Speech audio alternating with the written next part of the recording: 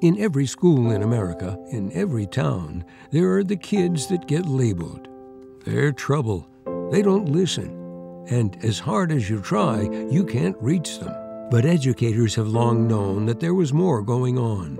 And now, brain science and research reveal that toxic stress in children's lives affects the development of their brains, and that the more adverse childhood experiences, or ACEs, a child suffers, the greater the impact on his or her development, behavior, and future health.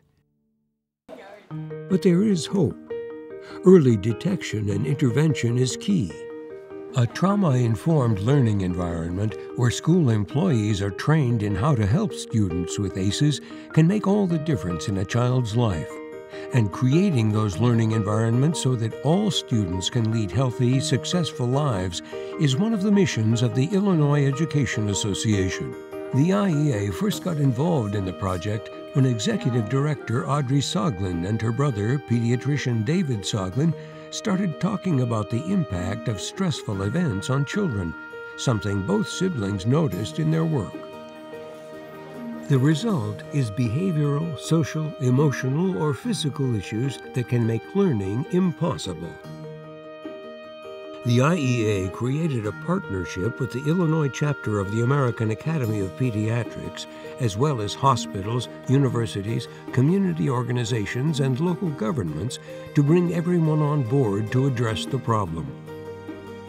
We've been very impressed that IEA has been hosting events to train people. We're working in Decatur with them, and the model is so great. They've been actually training everyone from bus drivers, teachers, administrators, so that kids need the services they need so they can stay in school and get the education they need to succeed rather than getting suspended, expelled, and going through that school-to-prison pipeline.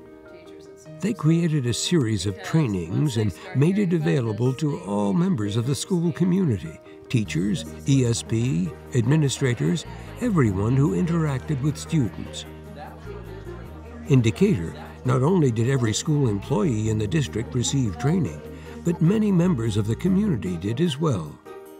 To really reach the whole child, it's whole child, whole school, whole community. We really have to reach out to the community.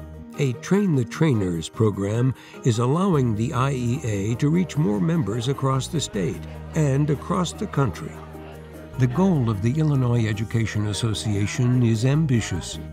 Every employee and every school in the country should have this professional development. If we can shift the paradigm caused by behaviors away from suspensions and disciplinary actions toward prevention and increased levels of support, we can change the trajectory of a child's life. And isn't that why we're all here?